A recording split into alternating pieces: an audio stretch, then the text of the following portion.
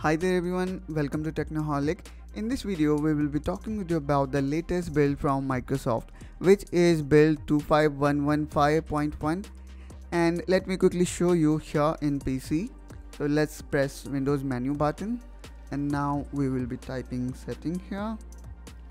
And now let me just go to Windows Update, or maybe here in System at the bottom in About. And here we go guys, we can see the OS build number is now 25115.1,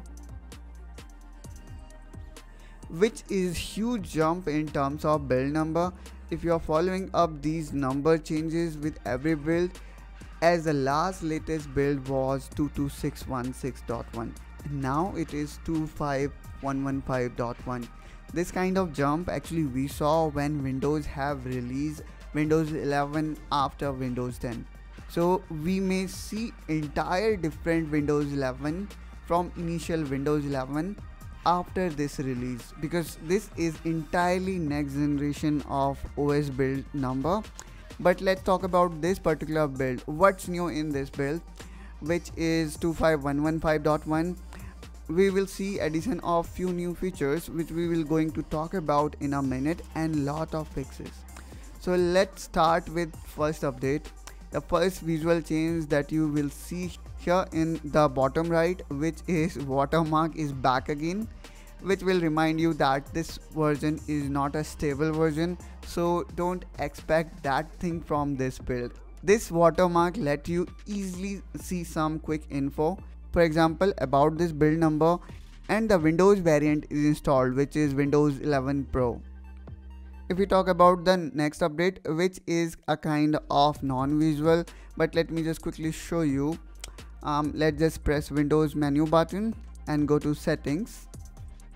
Here in Windows Update, if we compare this side by side with previous Windows version, if I click on Windows Insider program, choose Windows Insider setting,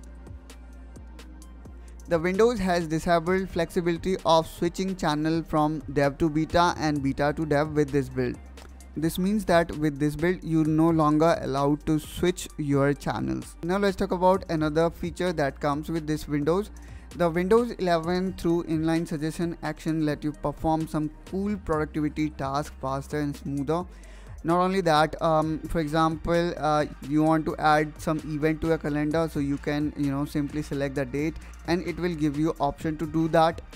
Similarly, it will give you option to call someone when you select any phone number, and similarly you will see some kind of suggestion with time as well. But unfortunately, I don't know, with my particular case I am not able to do so. Here you can see I am trying to select this date and nothing is popping up. So if same is the case with you, then do let me know in comment down below. Maybe this feature is region specific, maybe this is enabled in US only. Please do let me know in comment down below whether this is enabled for you or not. Apart from that, the Windows 11 also have updated icons of Windows recovery environment on this build, which we rarely visit. Let me quickly show you how it looks. So if you have visited this page, then it might have reminded you, whenever our PC struck with some kind of issues, then only we visit this page. So this is a very subtle improvement, I would say. Apart from this, there are tons of fixes that comes with this version of Windows. For example, they have updated the speech platform to improve the voice activity detection for voice access, live caption and voice typing. Let me quickly open this, and here it exists. If we go to setting and in accessibility, here we have got these all option which I'm talking about. So there are a lot of fixes for these both options, which is audio and captions. Apart from that, there is a issue related to taskbar which is now got fixed, that is related to loading the system tray icons in setting.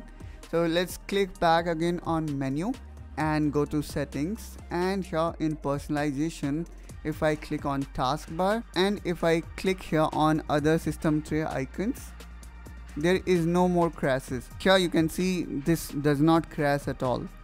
So now you can see it is not crashing at all. If it used to happen in past, now this got fixed. Apart from that, there are so many other fixes in different domain. For example, in File Explorer, in settings, they have done some improvement. There is also improvement in taskbar where they have fixed some issue related to access keys.